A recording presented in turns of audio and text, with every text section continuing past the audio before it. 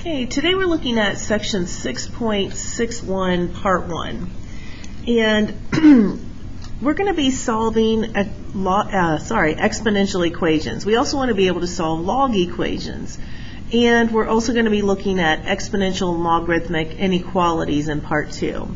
So for today we're going to be solving the exponentials first, so that's part 1 of this.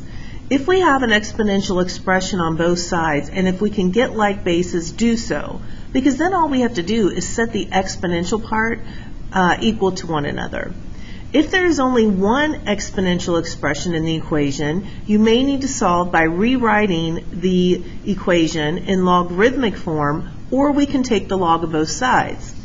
So look at this example. If we have 3 to the x equals 3 to the 5th, it's obvious that x is 5. So that's the kind of thing we'd like to have, is we want to have those like bases. In this case, we have an exponential equation with like bases, so all we have to do is set those exponents equal to one another. And so solving this, we're going to get 3x equals 12, and so x is going to be 4. And that's going to be our solution. Now on this one, we don't have like bases to start with, so I'm going to have to get like bases. To get like bases, 4 is going to be 2 squared, and then we still have the 2x minus 1. 8 is going to be 2 cubed, and we still have the x plus 2. We have to have these like bases in order to set the exponential part equal to one another. So while I'm at it, I'm going to go ahead and distribute. I've got 4x minus 2 equals 3x plus 6. Subtract the 3x and you get x, add the 2 and you get 8. And that's going to be our solution. Okay, number 3. It's impossible for us to get like bases, so on a problem like this, I have to rewrite it in logarithmic form. That's one way to do the problem. So I want to show you that. I would have to do log base 3 of 5 equals x plus 3. Remember how we learned this. If we have a to the b equals c, that's the same as log base a of c equals b. That's all I'm doing right there. And now to solve the problem, I just have to subtract 3. So the answer is going to be log base 3 of 5 minus 3 equals x. That's going to be the exact answer. So if I want a decimal approximation, I can go to my calculator, I can go to math, I can go to log base. I put in log base 3 of 5 minus 3. And so our approximate answer, we'll round to the nearest hundredth, is negative 1.54. Now you're going to have to read the directions on big ideas and on the assessments that you're given. If it asks for an exact answer, that's the exact answer.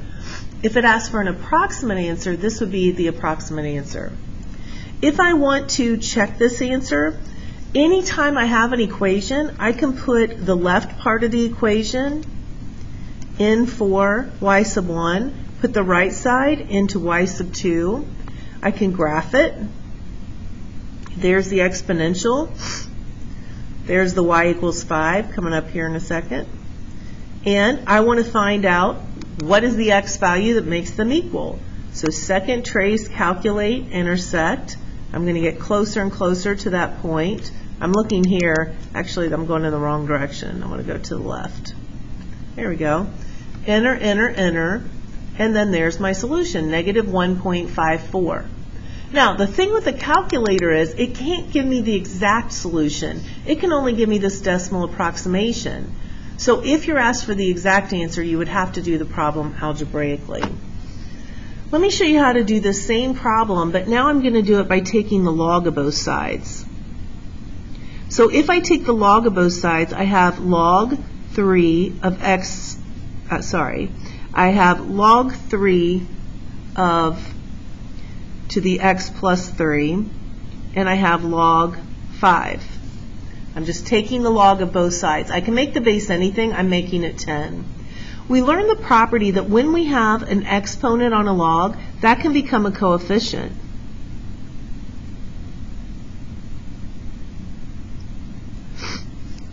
And so I'm trying to solve for x. I'm going to have to divide by log 3. And so I get x plus 3 equals log 5 over log 3, and then subtract 3. So we get x equals log 5 over log 3 minus 3. That's the exact answer. Now, you should notice that all this is that change of base formula that we learned. Log base 3 of 5 is the same thing as log 5 over log 3. Remember change of base that we learned right here? That if I have log base c of a, I can make that base anything, and it's log a over log c. So these are exactly the same exact answers. So you could give me either one of those. And you need to understand that those are congruent. Those are equal to each other. All right, let's look at number 4. On this one, when I look at this, I can see that I can get like bases. There is no sense doing logarithms if I can get like bases. So I'm going to rewrite this as 5 to the negative 1. That's another name for 1/5. The other side is 5 to the x. So now I'm going to set my exponents equal, distributing as I go. So solving this, I'm going to add 3x, that's 4x equals 2. And so x is going to equal 1/2. All right, on this one, before I can do anything else, I have to isolate this exponential. So I'm going to have to add 14 to both sides.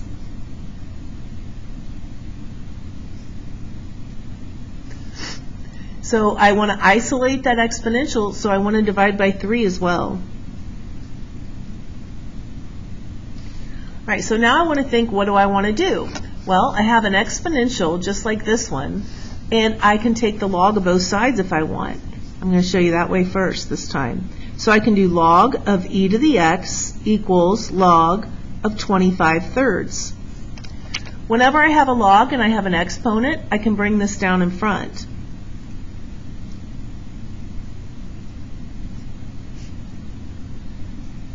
Now, I took the log of both sides, but what else could we have done? Instead of making this log base 10, what other base could I have used? I can use any base, can't I? So it would have made the problem easier if I just would have used the natural log.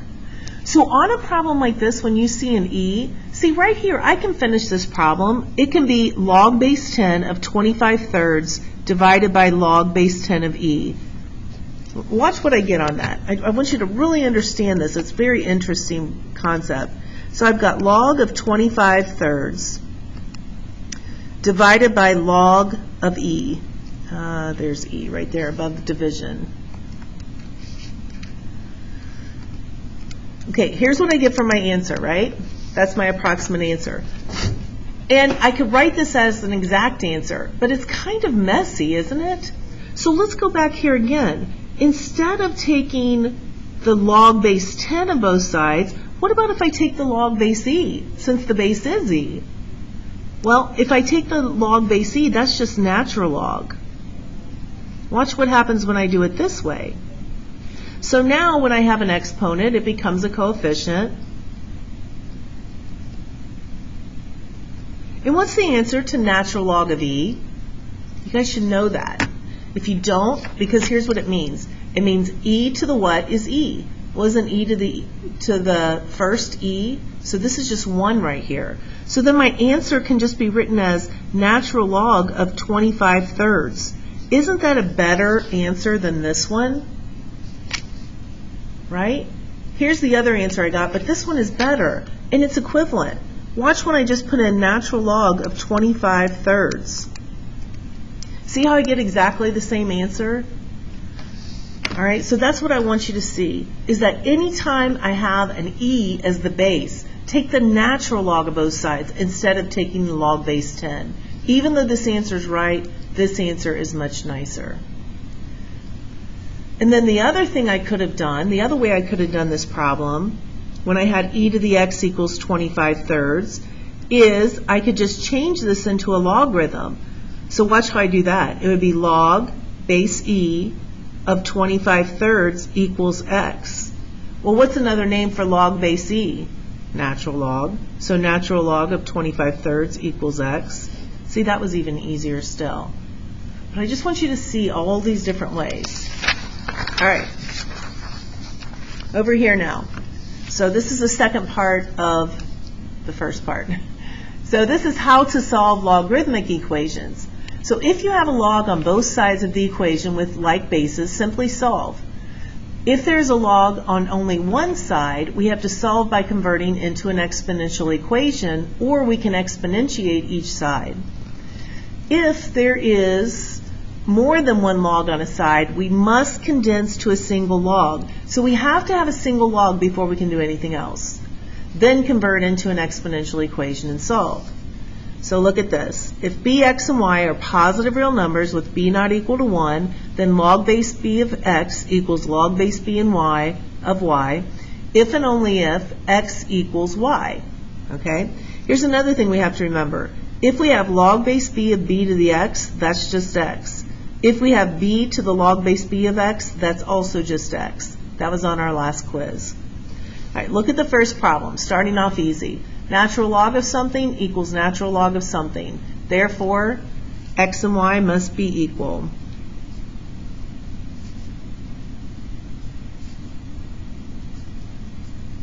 Now, I got two solutions. We might get some extraneous solutions, especially on the log problems. So, what I'm going to do to solve this is I'm going to put in natural log of x squared plus 3. And I'm going to put in natural log of 4. I'm going to graph it. So one way to check is with our graphing calculator. Are -1 and +1 both solutions? Yes, they are. Okay, that's one way to check. If this had been on the non-graphing part, non-graphing calculator part of the quiz, I could plug in 1. 1 squared is 1 plus 3 is 4. -1 squared is 1 plus 3 is 4. Okay, so I can check it that way as well. All right, number 7. This one, pretty easy problem. I have just a log here and I have a number here. Well, I know that if I have log base a of b equals c, that can be written as a to the c, not 3, c. A to the c equals b, right? Log base a of c is a to the c equals b. So back here, here's my a, here's my b, here's my c. So it's going to be a to the c equals b. And now solving that, 3 squared is 9. And so I'm going to get 9/4. Okay? Plug it in, see if it works. 4 times 9/4 is 9. 3 to the second is 9, so that works. All right, this one's going to be the same way. We have a log, and then we have a constant over here. So we're just going to rewrite this in exponential form. So it's 8 to the 2/3 equals x squared minus 5. What's 8 to the 2/3? Well, cube root of 8 is 2, squared is 4. I'm going to add 5 and take the square root. So I get plus or minus 3. Let's see if that would work. What about the negative? That's the one you should worry about. -3 squared is 9. 9 minus 5 is 4. 8 to the 2/3. Well, the cube root of 8 is 2. Squared is 4. Yeah, they are both going to work there. All right, on this one, here's the situation that I was talking about. We must have a single log on each side. We have 2 logs, so I have to condense it. When I have addition and I have 2 logs, it has to become multiplication. So now, because I've got the natural log on both sides, I just set those equal. So x squared plus 2x has to equal x plus 6. This is a quadratic. I'm going to have to get it set equal to 0. So x squared plus x minus 6 is going to have to be 0. We have x and x, 3 and 2, plus and minus. So x is going to have to be -3 and 2. If you look back here, though, if I have the natural log of x, this is impossible to have it as a negative number. That's because the base is e. E to any power is going to have to be something greater than 0. All right? So my domain back here, and I look at the most restrictive one too. See, for this one, x has to be greater than 0. For this one, x has to be greater than -2. For this one, x has to be greater than -6. But which one is the most restrictive, meaning that it uses the fewest values? Well, that would be x greater than 0. So that's what I'm going to use as what I'm thinking about for my solutions. The x value I come up with has to be greater than 0. And so therefore, my only answer is probably going to be 2. Now, if this is on graphing calculator part, I can check it this way. I'm going to go back to my original problem, natural log of x plus natural log of x plus 2, and then natural log of x plus 6. Here's the way it looks. And we can see that they're meeting right there. That's the only place they're meeting. So second trace, calculate that point of intersection, get close to it, enter, enter, enter. Whoops. And the solution is 2. So only 2. I can see down here at -3, the blue function doesn't even exist. And that's because of this domain restriction. All right. On this one, I'm going to have to get it down to a single log. So I'm going to have log base 2 of x plus 5, subtraction turns into division, equals 3. So what I can do now is I can rewrite this as an exponent problem. So I find the base, I use my exponent. So now I have 8 equals x plus 5 over x minus 2. That's going to be 8x minus 16 equals x plus 5. Notice how I distributed that 8 through both of those terms. So then I'm going to get 7x equals 21, and so x is going to be 3. I should check my domain. This one, x has to be greater than -5. This one, x has to be greater than 2. Well, 3 works for both of those, so it should be a solution. All right.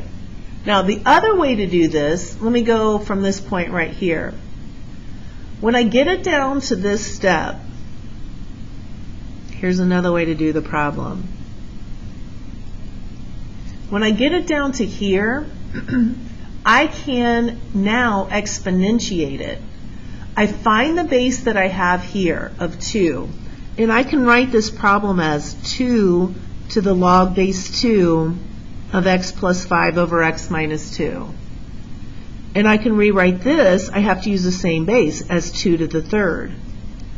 Well, when I have 2 log base 2, we talked about how those 2's basically are going to cancel out.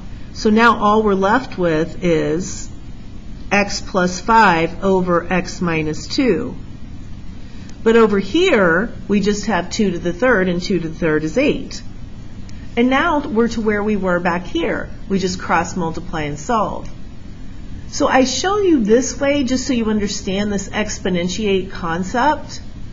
And again, you find the base, whatever that base is, that's what you're going to use to solve it on both sides. And this is the way we're going to have to do inequalities to make it work out right. So let me just do a really simple problem and show you that exponentiate method just right over here. We'll just got a little space here. So if I have a problem like log base 3, I'm going to do a very simple problem of 7 equals x. That's really already solved. I mean, I could just put that into my calculator and evaluate it.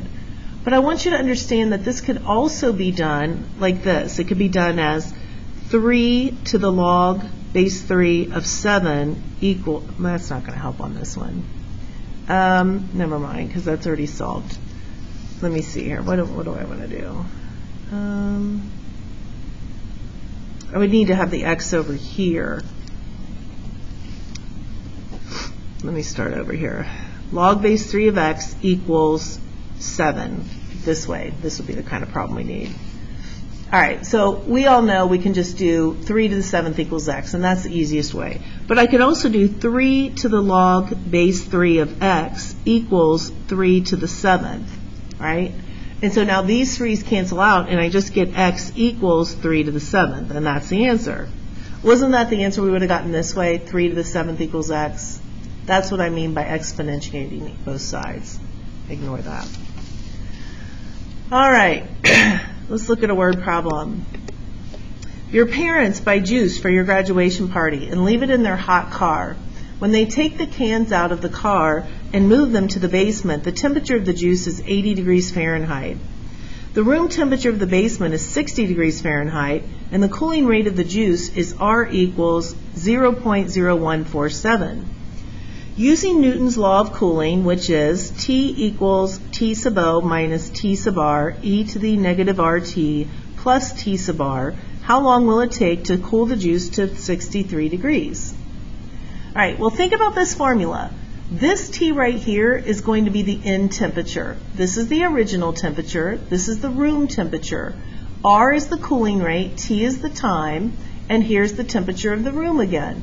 It's just common sense here with these formulas. It's just like our interest formula we did.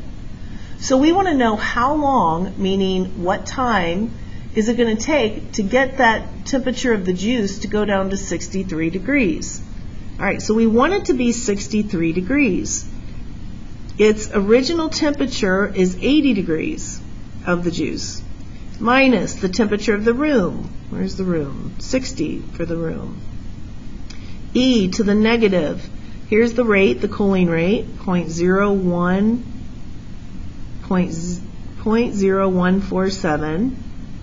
T we don't know, plus T sub R is the temperature of the room.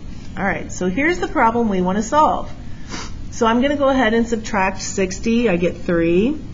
80 minus 60, that's going to be 20. So I took care of that. I've got 20e to the negative 0.0147t. Now, before we learn these new methods, we would have to put this into the calculator to solve it. But let's do it without. I can divide by 20, and I get 3 over 20 equals e to the negative 0.0147t. If I want to solve for this exponent, what I can do is I can just take the natural log of both sides. So I'm going to have the natural log of 3 over 20 equals the natural log of e to the negative 0.0147t. The reason I took the natural log is because my base is e. So if I can make my base be the same, I want to do that because I know this will just end up being 1. Anytime I have an exponent, it becomes a coefficient.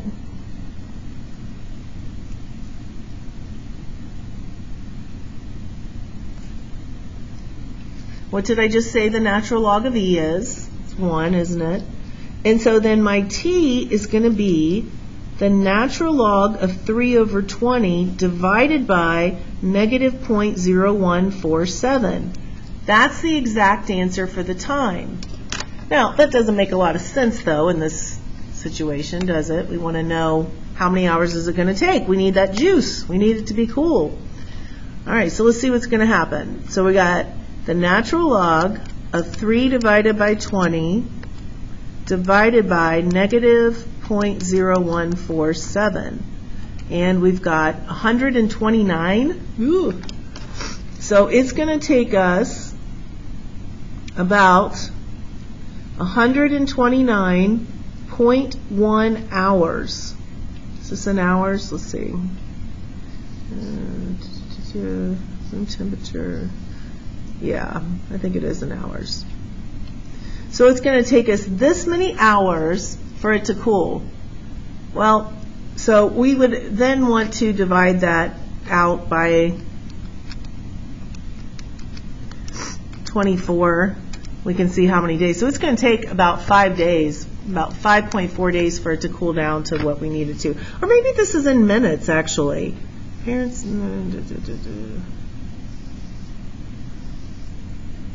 What do you guys think? Minutes or hours? Well, I'm going to have to refer to our book to see. That is a big difference depending on which one it is. I wouldn't think it would, maybe it would only take 2 hours. I don't know. Let's look it up. So here's a handy dandy way to find things in your book. Newton's law of cooling in the glossary, or not the glossary, but the index back here. 335 is the page we're going to look at. All we need to know is whether this is in, the time is in, it's minutes. Okay. Here's another example, and here it is right up here, temperature after T minutes. Okay, so make a note on that, on your notes, that this formula is in minutes. Okay, much better for cooling down our juice, knowing that this is in minutes instead of hours.